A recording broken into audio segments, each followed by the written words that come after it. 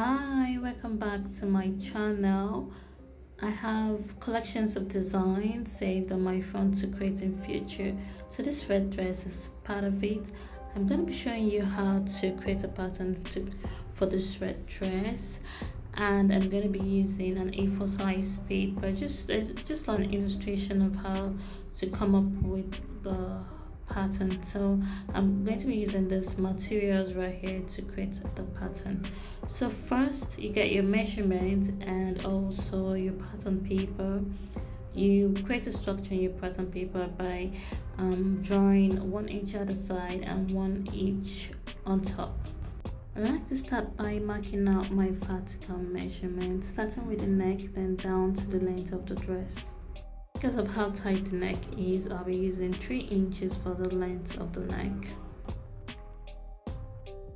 Next, I'll mark up my armhole depth point. My armhole depth is 8.5 inches plus 1.5 inches for my shoulder slant. So I'm just going to mark out 10 inches. That's my armhole depth point / my bust point.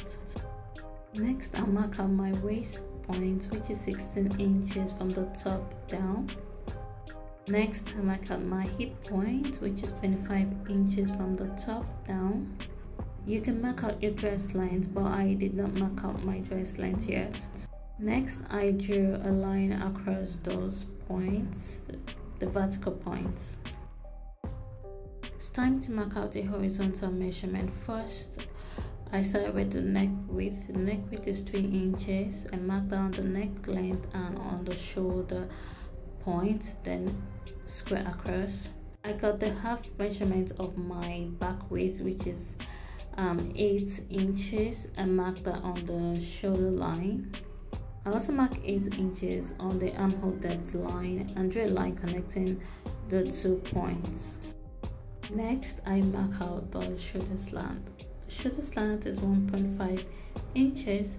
I marked that out on the armhole line and connected it to the neck.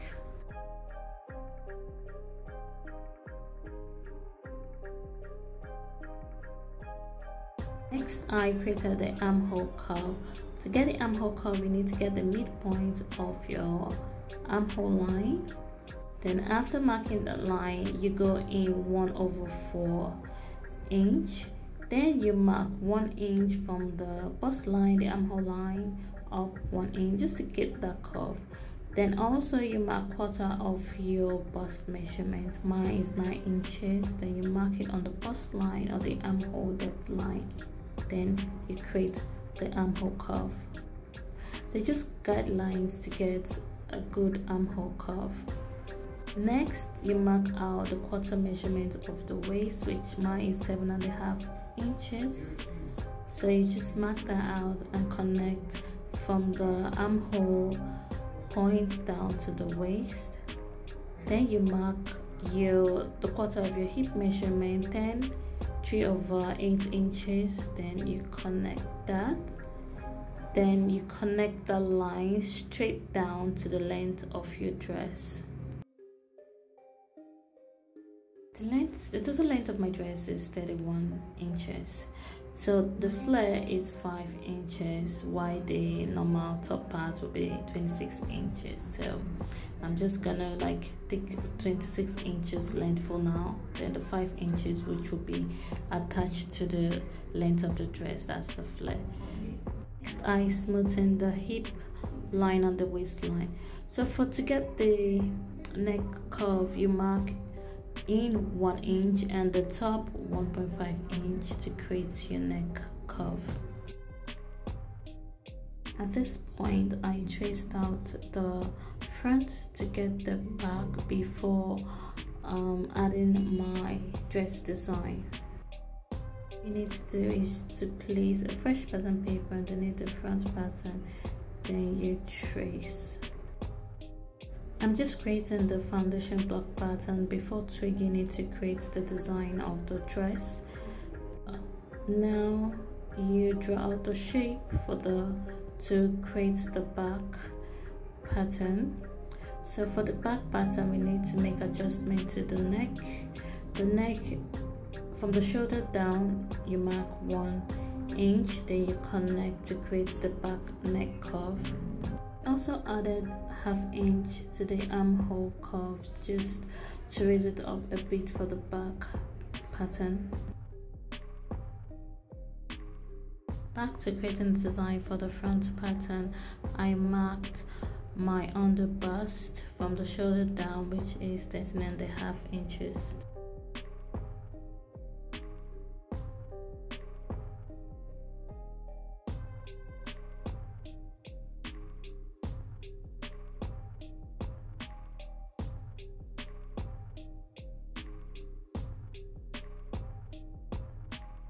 After marking the underbust, I drew a line across.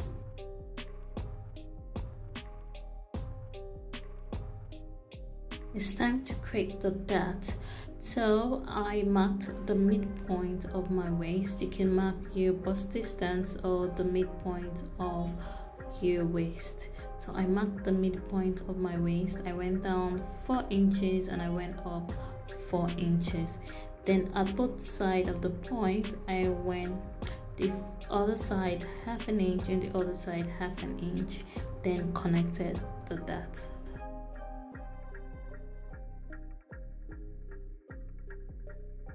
After that, I drew the midpoint line all the way to the length of the dress. I also did the same thing for the back pattern.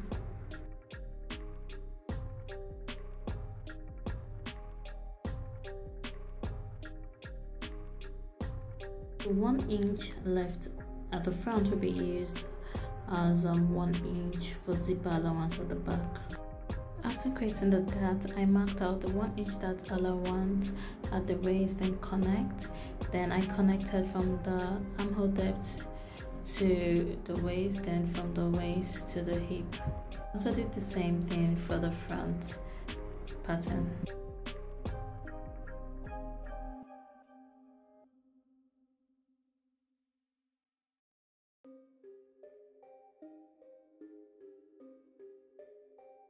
For the back pattern, I erased the dart on the bust line.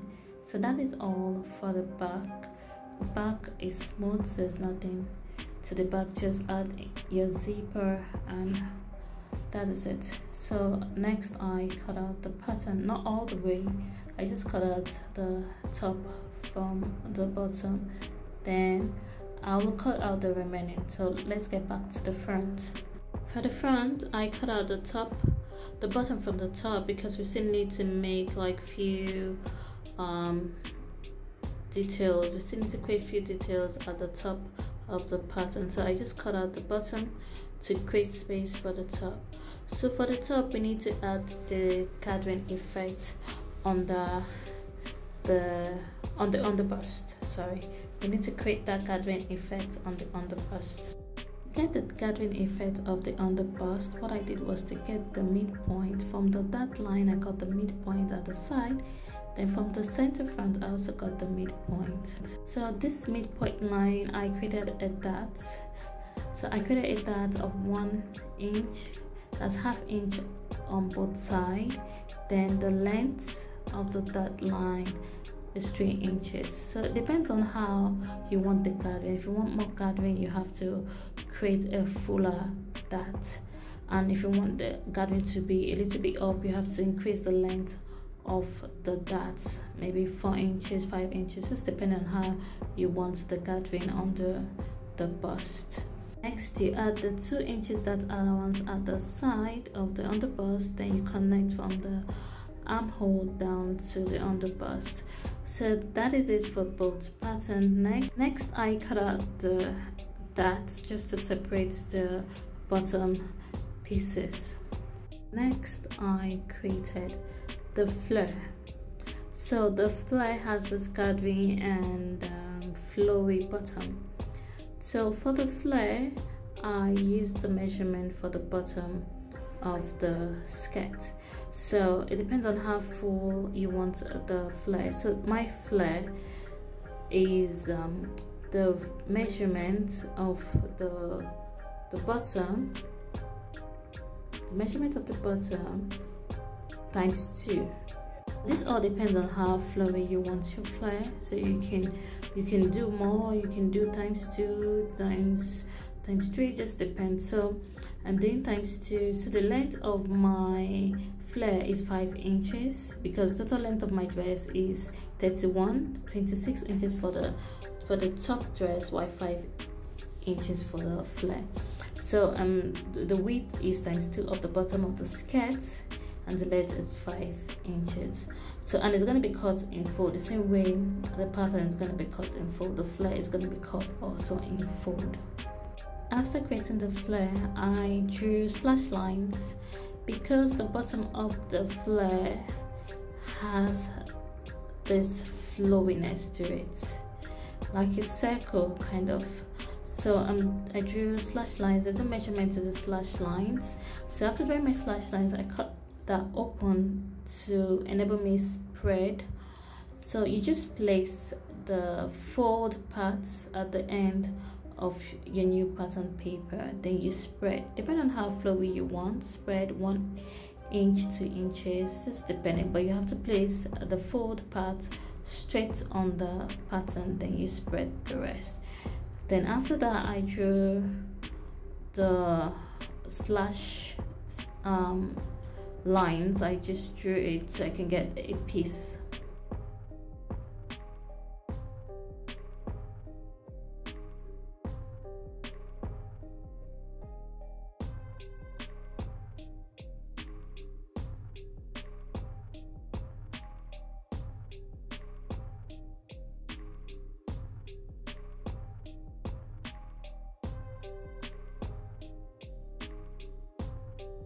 So you need a neck facing, so I just marked out 2 inches, the neck length and the shoulder, then connect it. So you just mark out 2 inches, 2 inches round, then you connect those points. So you do that for the front and the back. So you trace with your tracing wheel. So now it's time to create the sleeve. So I have so many ways to create a sleeve, so many. So this is like another way to create a sleeve. So my sleeve length is 14 inches. So I'm just gonna draw a line down 14 inches. Oh yeah, I forgot to create a structure on the pattern paper. So you just have to like so drafting from the edge of the paper, I don't think it's right. So you just have to like draw a line so everything is smooth when you curve. So yeah, so at the side I left 1 inch on both sides, yeah, just to make that curve really smooth so it will be pointy. I like it pointy, but you can do it this way. So this is another way. So next, to get the cap height, you get the measurement of your front and back sleeve divided by 3. Watch my other videos on how to create a fitted dress or a buttocks block. You see how I came up with the measurements of okay, yeah, just watch the video.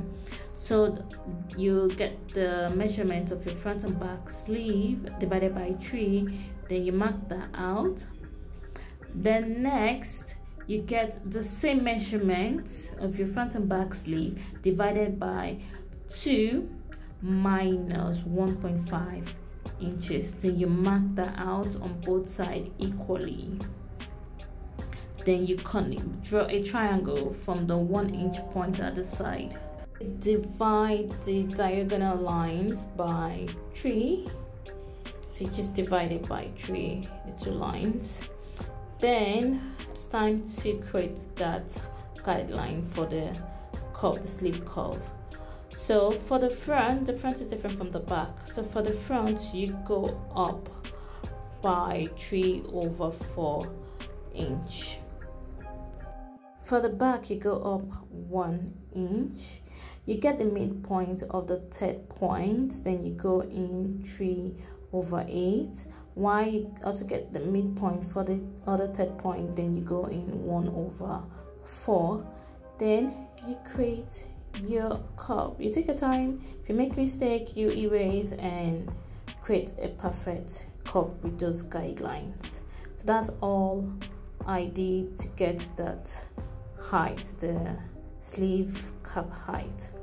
Then you connect down to the elbow, you connect the line down all the way down, no shape, nothing, to the elbow. Then you create your slash lines.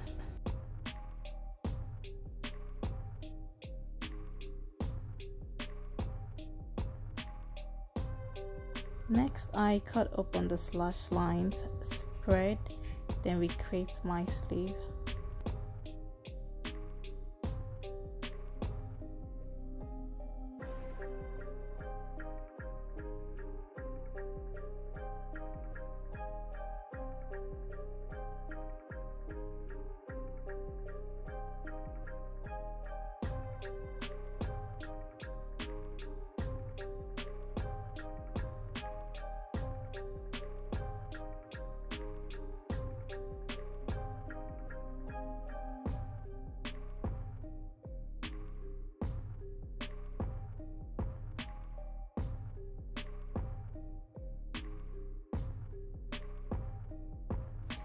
This is all for the tutorial. Thank you so much for watching. Please don't forget to subscribe. Bye.